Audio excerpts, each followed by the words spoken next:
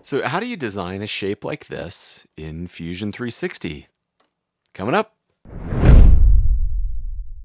Hey, Tyler Beck with Tech and Espresso. So let's talk about how to design this in Fusion 360. It's got a few tabs here on the outside, and then it's got this hollowed out interior. It's not a terribly complex part, but instead of an extrude, we've got this curved area, which tells me it's probably going to be a sweep. And we've got some filleted corners, things like that. So let's get started. All right, so we'll start with a sketch, and I'm going to do kind of the side profile, starting at the origin. Go up, start the sketch. I'm going to use the line command and sketch a flat or horizontal line, and then come out at an angle with an arc. If you're not familiar with that tangent arc trick, when you're in the line command, you simply click and then click and drag from the corner, and it's doing a tangent arc. The other way to do it, if it's bugging you, just find in your arc tools up above or in the search, find the tangent arc. Sketch from that corner up. Perfect. And then we've got a line coming out of that edge as well, or out of that point, excuse me. All right, so a few constraints we need to add. Try to add constraints first if you can, and build in that intelligence. So I'm going to select the two lines here and make them equal. So you can choose from up above or from the selection down below. I want these two lines to be equal, not parallel, be equal, same distance. And then I'd like for there to be tangency between the line to the arc so that it's got a nice smooth transition. You can see it already has tangency from when we dropped it below. What else are we missing for constraints? We need some dimensions, and that's probably all we're missing. So we'll drag on. I happen to be working in millimeters. I'm going to do 260 for the radius, and for the vertical or the horizontal, same thing. They should be equal at 145. This is the sketch profile, or the path, that we're going to follow for our sweep. Finish that sketch. Start a new sketch, look at your planes, and you want to be perpendicular to this path. This is the profile that we're going to be following for the sweep. And all it is a circle. Now, this would be a solid shape that gets swept along this path. Now, if we include the hole, or just kind of go ahead and sketch in the second circle for the pipe shape, we can do that. Because this is a relatively simple shape, this should solve just fine. If I was going to have a lot of other shapes kind of intersecting, it'd probably be smart to do the cut later. But for this should work great. Finish the sketch. Now I'm going to do an S for search and do sweep. And it's the solid sweep or feature sweep. And we're doing this profile first. And we're doing single path, pick the path. The path is this curved shape.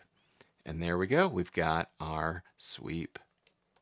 All right, so now for those plates at the end, or the tabs, for the gussets, let's add those in. I'm going to sketch a shape on this face, select that face, and I'm going to use a rectangle. But instead of just doing the standard rectangle, the 2-point, I'm going to use a center so that it centers off of that center point. And again, try to use the relationships you can. Hold Command or Control, depending on Mac or PC, and select, these two lines, and we'll make those equal. Great. And then drop in one dimension since it's a square, and we'll do 350. All right, so now for the fun part, we're going to extrude this in, but we want to exclude this area. Okay, so how do we do that? Sometimes the profile will wake up and give you what you want, and sometimes you need to kind of recreate these areas for Fusion to reference. You can do that with Project. Use P for Project and select this edge. Hit OK. And now we have that outer area. Terrific. So if I hit extrude, and we're going to extrude it in, now pay attention to the depth, and then what are we doing with the body? Are we cutting? Are we adding a new body? We're going to join in this case, and let's do 35. So there's our flange, and it looks like I went the wrong way when I typed in the number. How do you get back? No problem. Find it in the design tree down below, right click, edit feature, and what we're doing instead is a negative 35. Much better. I'm going to go up to the isometric, bring it down, and let's do the exact same thing and start a sketch. We'll do the center rectangle.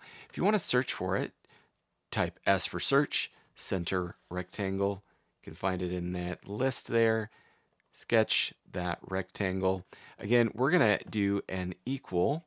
So we'll select that line and this line and set them to equal. Drop in a dimension with D for dimension, and we're at 350. And we could write an equation where it would match the two. So a little bonus tip, pro tip, if we want to make this dimension be the same as another, let's find that. So if I go find that sketch dimension real quick, so we know it, it's D11. Great. So if we were to just set that to be D11, that's all we have to do in this new sketch. Double click on it and I'll just type in D11 and it knows to make that equal. It is sensitive, it is case sensitive, lowercase d 11, and now you can see this function or equation saying that this is dependent on that other one. So if you make a change to the other one, it will know to update.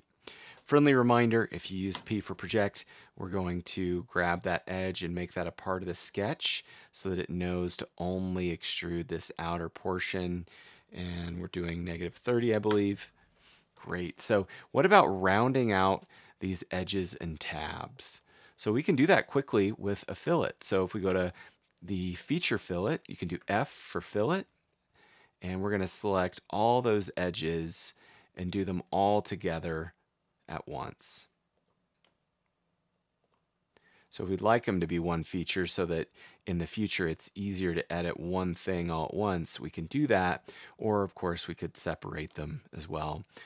Putting it at 66 millimeter, rounds those edges, and we're done. So this is how we can create that pipe shape with the flanges using a sweep and extrude in Fusion 360. I want to make sure. One thing I noticed, I do have two bodies in this feature, so when I was adding that first extrude, I must have forgotten to join it. I must have somehow selected that. So we have one body from the sweep with two extrudes and some fillets. Hey, thanks for watching. If you'd like to learn more about how to create in Fusion 360, check out my top 10 tips that I wish I knew when I was learning how to sketch in Fusion, as well as this other video that YouTube is suggesting for you.